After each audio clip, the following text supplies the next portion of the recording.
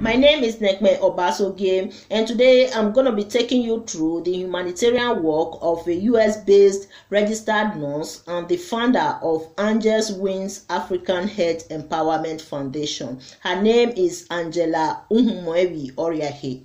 She went to Nigeria a few weeks ago to perform free medical screening and treatments to locals in Lagos and Edo State. During my interview with her, we also discussed about some of the major issues affecting healthcare system in Africa. So listen to her comments about healthcare system in Nigeria. Nice to connect you on live video, Sister Angela. Oh my God, you inspired me so much, so much. Thank you so much. Thank you for what you are doing for our people in Africa. Tell us about your organization. Your aim for Africa. Okay, so as everybody knows, I'm a registered nurse. I have a BSN. I went to school in the US. I've been a nurse over 22 years now. Oh. So, but I was an LPN first. Then I went back to school. I got my bachelor's in nursing. My organization has about 3 nurses, the board members. I'm the founder. I have 3 nurses, 1 writer, and a lawyer, of course, who is Judith Worker. She's the advisor of the organization.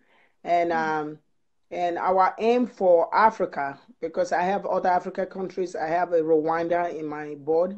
Our aim, we sat down, you know how my aim really is to have nurses without borders, just like they have doctors without borders.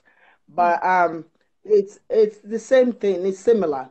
So what we are trying to do as nurses is we want to make sure that what is killing our people is no more. So we all came together. I talked to my friends and I said, we have to do something about this.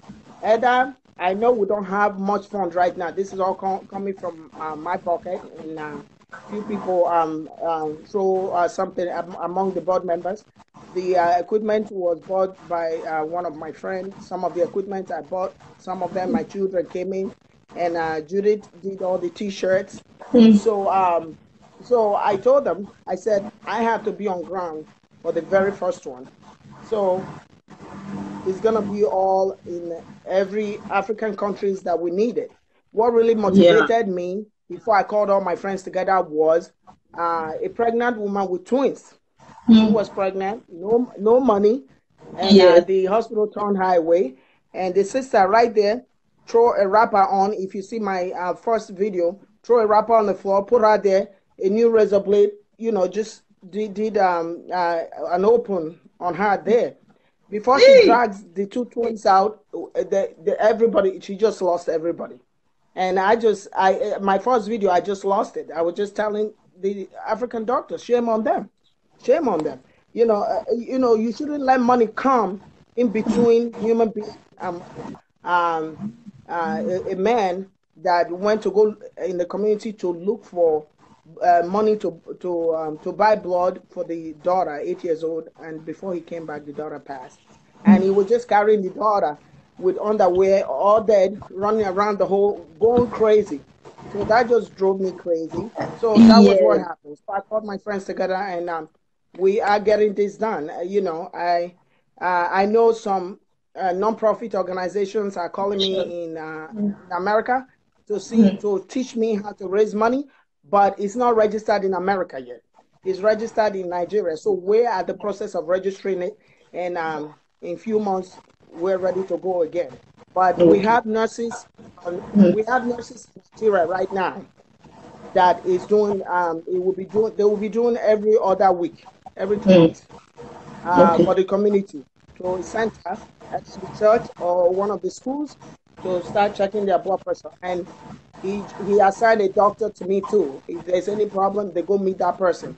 So I have few doctors in Benin also, in case I'm trying to work with Gianno Sagi right now too, because I don't so that we can do it at the Akezua Center. That's a center right there where everybody can see it. Like you see, when I was doing it, it was crazy. It was so many people. So we want people to come. There are some people who don't want to do it, but you can't really force them. Yes. how many African people can address this issue affecting healthcare system in Africa. For instance, the number one will be shortages of drugs and pharmaceutical products in Africa.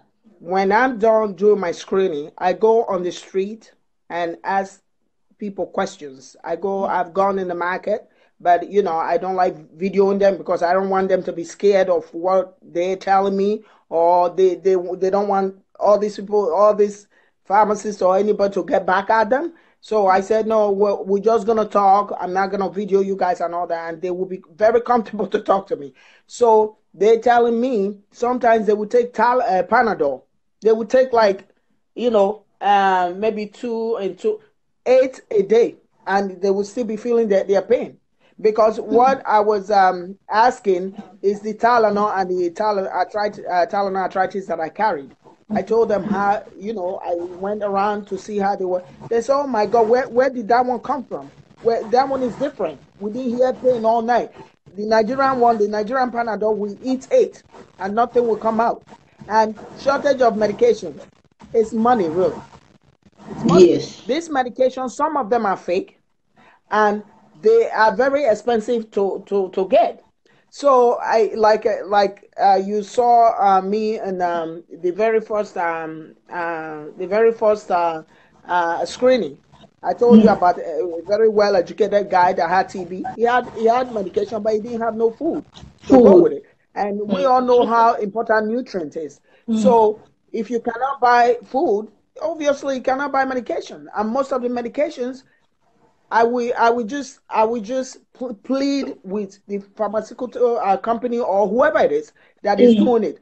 You are not, your money is temporary. When you kill people intentionally, you are going to go answer to God, and that is the truth. The second one is a lack of skilled healthcare personnel. Oh. That just is so annoying. It's so annoying that it's so annoying that we're so smart and we're so well educated. But I don't know if I'm not trying to put Nigerian system down, but it's decapitating. And I don't know if everybody has the kind of, as we are in diaspora, I know you're in Canada and I'm in the US. We know how you do it in the US and in Canada or in other Western world in Europe. When you become a nurse or a doctor, it's do it yourself. And the equipment. First of all, if you haven't, I was a nurse over 17 years before I went back to school for more degrees. And I don't care who you are. You walk into that facility once, you're going to be intimidated of all the equipment. And you have to know your equipment. You don't have no choice. You don't have no choice because your teacher will tell you, we are not here for you to kill anybody. Yes. And that will stuck in your head that you don't have no choice than to know what you're doing and what you're saying and what their names are and what they're used for. So I will hope that's the kind of training that Nigerian doctors and nurses have also. And if you train all that and you don't bring it to the real world, then it's not useful. It's not useful when you can't do that because you know what? Everything you do in life, you must always revise it to your own self. If I was in the other side of the table, how am I going to feel if this person treat me like, if this person is not in a hurry so I won't die? So the skill might be okay, but the attitude towards our patient in Africa or Nigeria, it has to change. Then the speed. We have to know emergency when we see it. You as a medical doctor or as a nurse, what nurse means in the Latin word is nurture. You know, for you to nurture. If you're not nurturing the people that is under your care, then you're not a nurse or you're not a doctor. So I'm sitting there, I'm choking with a huge piece of meat in my throat that I'm being compromised, not breathing. My chest is I'm getting numb and everything, and I know it because I'm a medical person and I'm getting dehydrated because I couldn't drink because when I drink, it makes a bubble in my throat. So I couldn't drink, so I haven't drunk for 5 hours in a very hot weather. So I know already I'm getting dehydrated because all my hands are getting sticky and all that. So I'm there doing Heimlich maneuver on myself like I was trained. I pick up a chair and I'm trying to do it on myself, and the doctor just came carelessly. Does she want to break the chair? I say, I will break this chair and I'll break the whole hospital for me to survive. I'm not here to die. See, since you're taking your time, I'm trying to do the best I can. Oh, I'm sorry. I say, you shouldn't be sorry. You know what? You could look for a supervisor, anybody you want. These people don't get reprimanded, so they will do whatever they want. Then the other one came from the other corner. Oh, who do you people say need help? All these ones? I said, who are you calling all these ones? Yeah, I say, who you calling all these ones? You should be ashamed of yourself. And you're a doctor. Exactly. Oh, I'm sorry. I'm just because the way he sees me with my daughter and the friend, so she's thinking, okay, all these are Americans. Maybe they won't hear what I said. Yes. But you know, I said to him, are you kidding? You address your patient. Oh, I'm sorry. I'm just saying something that has happened to me that day. I said, it's not all about you right now. It's all about me. I'm in distress. That's what I'm trying to tell you. So he flipped around trying to be nice after. No, you already show who you are. Be nice the very first time. Exactly. You know what I mean? It's the way, and you can see all the patients in the emergency room. God, emergency room. So the emergency room, they say, oh, if I can come lie down there. My daughter said, where is she? There's no shit in the bed. My mom can't lay there. So she said, oh, okay, they will go and get shit. But you look at all the shit, you look at all the bed, you look at the emergency room, you say, this is UBTH. What? So you look at all the patients, all looking all compromised. You know, we shouldn't put them in that position. What do you think the government should be doing to regulate all these doctors and nurses? Let's say Minister of Health is she is in Abuja and taking care of things. We have Commissioner of Health, right? So there should be the next person to Commissioner of Health. Let's say he's in a meeting all day. I don't know what meeting he's at, but he's in a meeting all day. He doesn't have time for this and doesn't have time for this. I don't believe that. But once in a month, let's say once in a month, out of his busy schedule, I don't know what he's busy doing, but out of his busy schedule, if he can visit hospitals, we only have 2 hospitals, the renowned hospitals without the private hospitals in Benin. We have the General Hospital and UBTH. If we can visit those, just take like at least 4-5 hours of his time. 3 hours here, 3 hours there, and talk to the patient and see how they are treated without the nurses. Tell the nurses and the doctor, please, everybody leave the unit. I need to make my own round. Hands on. We don't hands on. We just believe in the money. We don't care about people are going through or what people feel. Is the way we treat ourselves. That's how people will treat us. If we don't learn how to treat ourselves nicely, nobody will treat you nice. So if you can just take out of his busy schedule, whatever he's busy doing in his office, and get out of that air condition and go to the hospitals for his run once a month, and make sure the administrator does his run every day, like every administrator do here, and the DON or Director of Nursing, matron, whatever they call it, then that would be nice. And if any patient report any nurse, the nurse should be suspended, and so they know it's serious. Yes, thank you. Thank you. Like any patient report us here. I don't care if you're a DON or anything. I'm a supervisor. They will walk me out till they can find what has went wrong. They won't say, oh, okay, Angela, you're the supervisor. We're not gonna talk. No. They'll say, okay, this patient said this and this and this. Can you please leave the unit, the patient's area? I will leave. I won't have no choice than to leave. When they investigate everything for 3 days and they see that there was nothing, everybody said no, Angela didn't do anything, then I'll come back to my unit or to my facility. But we don't have all that. Patient could just say, oh, this nurse did this, we brush it off. We as doctors and nurses, we shouldn't have rights over over the patient. In America, in Canada, in everywhere in the Western world, the patient is the patient's right. There's nothing like nurses and doctors' right. But they are not allowed to abuse us. They are not allowed to hit us. They are not allowed to speak bad words to us either. But we, as nurses and doctors, we take care of them. We are not allowed to abuse them verbally, and we are not allowed to abuse them physically, and we are not allowed to exploit them, to take their money. All that rules should go with everybody, because you know what? Your attitude towards a sick person and your word towards a sick person goes a long way. It determines if they will heal faster, believe it or not.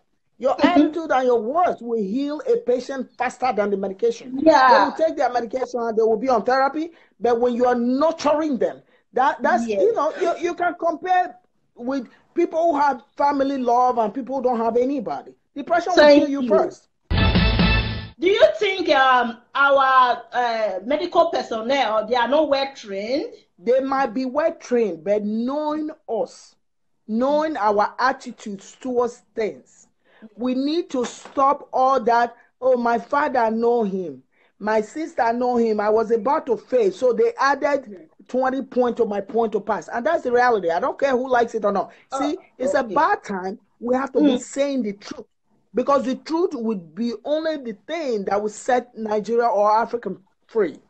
So when you're in nursing school, you know, when you're in nursing school in the Western world, in America, Canada, or anything, is the army, do it yourself. When they see you looking around to the other side, you are gonna be you're done. They will throw you out of the nursing school. So if you did it on your own. I don't care how smart or how dumb you are. So, but over there is, oh, okay, it's my mother's friend, it's my father's friend. Okay, I had 60%, but they needed 70, so they don't attend. No. If you didn't come to a clinical, you should repeat, or you should fail. Just like we're all here. Every nurse in America will have stories to tell. If you haven't cried being in nursing school, you haven't been to nursing school in America, because all you depend on is yourself, whether in the classwork or in a clinical. And when you're not doing well, your teacher will tell you, watch out, you're not doing well, you're gonna fail. And you know what? If you don't straighten up and even put extra strength that you don't have anymore, you're gonna fail and your money will be gone. So we should apply this thing to Nigeria, because everywhere we go, we're just so raised not to do things right, and it's right, exactly. So the next one is accessibility and availability healthcare. For instance, people in the rural area, they don't have access to healthcare. How can we improve that area? Okay, the rural area is what I'm really interested in, because I know, like in Benin, they say even when you're in Benin, you're still not accessible to healthcare. To tell you the truth, you have to have the money to be accessible to a healthcare, because when you go to other hospitals, the line alone will scare you. But are they accessible to the private one? No, they can't. If you can't afford it, you can't go there. But the one that you can afford, you're on the line till God knows, till next year. Then God forbid anything happen to you, you're dead on the line, be waiting on the line. So God forbid you throw a clot. If it's a clot, oh, I'm having chest pain and all that. Because when we say chest pain here, if you're an emergency and there's so many people, we take you over somebody who said, oh, my leg, I just broke my leg, or I'm bleeding. Chest pain supersedes everything, because you don't know what's in that chest. You don't know if that person is just through a clot, and if he blocks the lungs or blocks the airway, that's the end. So we have to do that MRI quick to make sure that person is not having a heart attack or anything. But when we say chest pain, oh, it's not your portion, sit down, drink water. What would that do? What would drinking water do, or what would sit down do? Like, I'm looking at that, but oh my God, are you guys kidding me? Drink water and sit down? Where's the doctor and the nurses? No, this is not drink water and sit down. This is like, go do chest x-ray like right now, tomorrow. So I look at them, I'm like, what? So the people in Benin, they are having all that calamity there. Then the people in the village don't even have nothing to even, they will say, okay, health center. This is health center. The nurse is not there. The nurse is there's not no at the health network. center. So when you get there, you're on your own. You just have Yes. to turn around and go die or something. I don't know. So Yeah. our plan is, you see how they have urgent care everywhere, like the little cities around you, if you are in a big city with all the hospitals, but the little cities around you have walking clinic. That's what they call it, Okay. urgent care. At least Yes. you know you have a headache, you can walk into a nurse practitioner, and if they think it's something serious, they will call the ambulance and they will take you to the hospital. So if these people are coming from the farm in the village and they just cut their hand, instead of wrapping it with that dirty cloth and all that, at least they can walk into a place where a nurse will be there at least till about a reasonable time, 6 p.m. or Yeah. 7 p.m., and give Uh, them a first aid and yes. have a doctor call in. So we're trying to work hard on that because it would take so much. It would take so much fun to do all that. Where it's gradually we get done. But right now, what we are doing is setting up. Just doing screening all we can. As you see, Yes. we catch up so many blood pressure. So how can you even do like the widows? We did over 300. I'm telling you, not even I can't stand straight and tell you I had 20 that was just perfect. No. And And you should see it in their face, so vulnerable. Everybody wants to tell me stuff, and oh my God, it's sad. And you don't go for your physical, you don't go check up, you don't do yes. blood, you don't do your blood count every year like we do. Nobody checks your heart, nobody checks your chest, nobody check your calcium level to see if you need calcium to be ingested, because we women will lose calcium easily, and we need at least 1,200 milligram every day, especially when you are growing. But we don't know all that. We just eat and we lie down, and it accumulates. People don't know that. Yes. Weak manufacturing capacity. I did a show last 2 months about counterfeit materials in Africa. This show, according to World Health Organization, more than Yes. 120,000 people die every year from fake anti-malaria drugs. Our country is the kind that nobody screens anything. Please, it's a junkyard. Come on, junk it up. Nobody Yes. is. Nobody do their job. Even when if somebody is trying to do their job, we still get frustrated and they throw millions in their face. They will not do their job. That is the truth. Look at the woman. Was she doctor? I don't remember her name. That was really screening. That was busting the drugs in Nigeria, the fake drugs and all that. Did she get killed? See, we as a nation, we must know what the truth. Don't be mad because somebody didn't hate you because they are telling you the truth. The truth is the truth. When you bring fake drugs into our country, you're going to finish a whole nation. Yes. Because that fake drug will kill them faster than cancer will kill them. And that is the truth. Because when somebody have an infection and you're telling them, oh, this is antibiotics for you to treat your infection. Meanwhile, that antibiotics is not antibiotics, it's powder. So that means that infection is not being treated. It's going down. It's going down, and it's going down. You kill that person. At least give it 7 days. They're gone. So why are we doing this to our own people? Why are we letting people come from their country and do whatever they want in our country? In most is cases, it because we are not educated? Is it because we are not smart enough? What is wrong with us? You know what? You would think Nigeria is over 50 years old. We should know how to treat malaria by this time. That's one of the just like you say, America and Canada. They don't know what sinuses and flu medication is. That's their disease because due to the cold. So we are malaria. We know malaria right from time.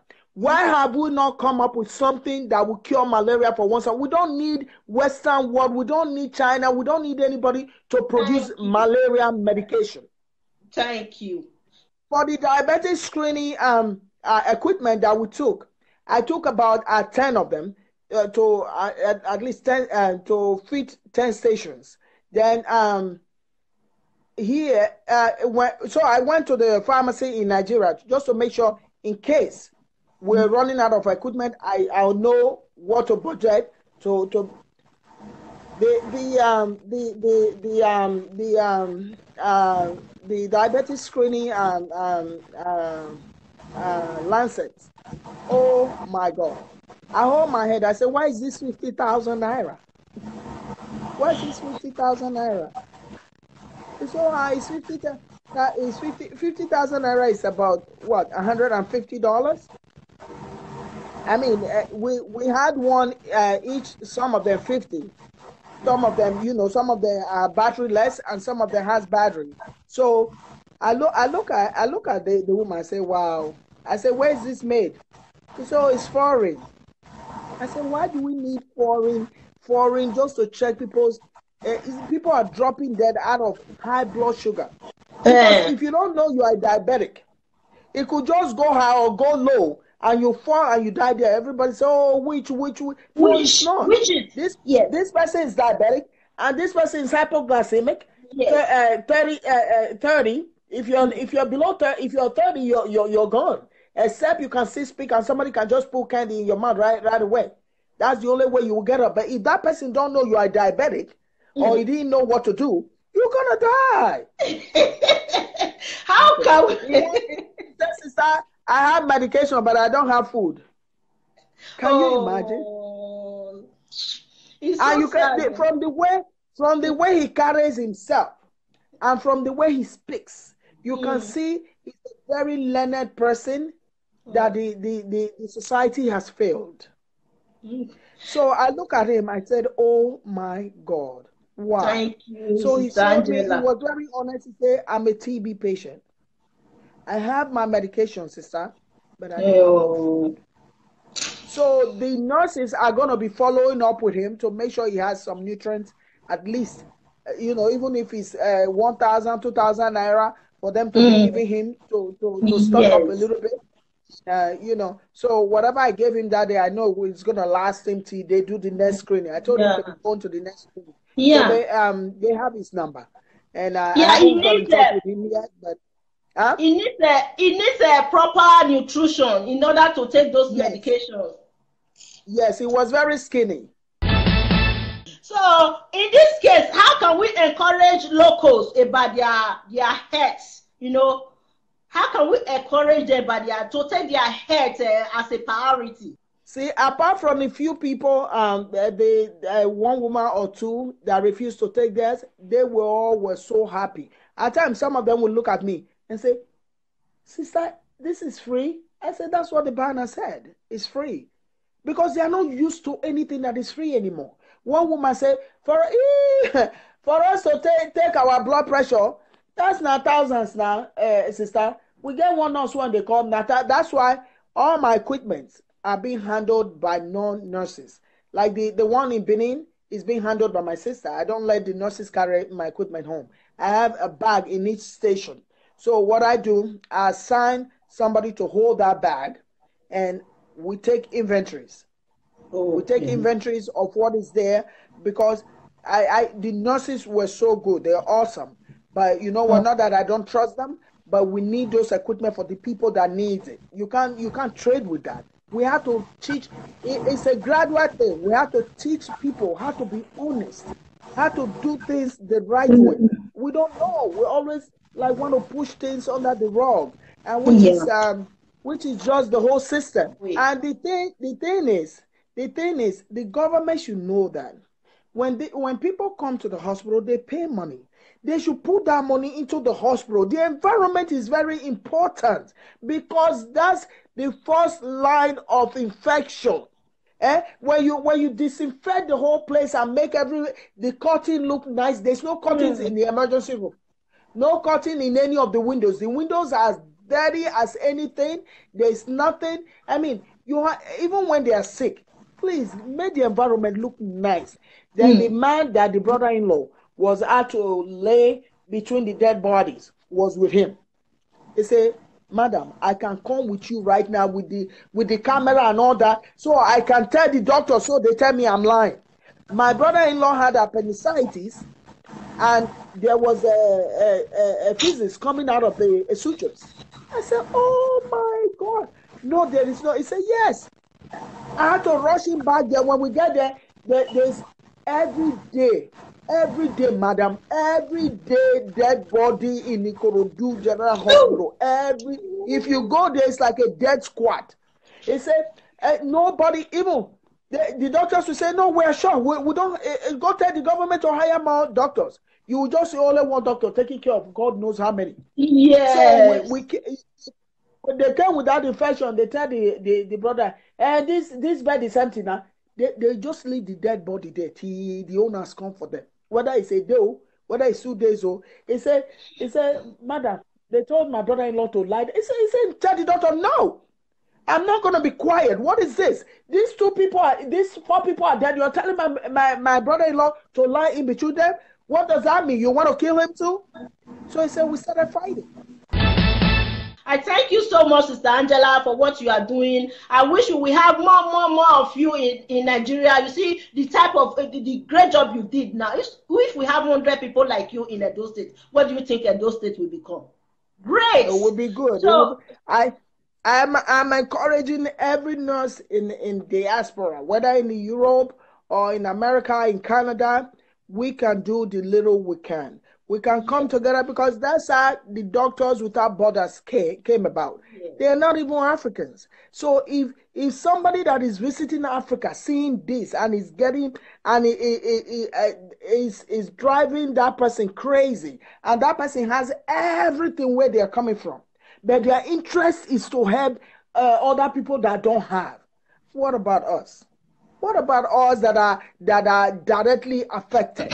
So I would encourage every nurse to do the best they can when you go home. I know it's a vacation time, but you can take 1 week out of 2 weeks and try to touch, even if it's 100 people. You're still doing right.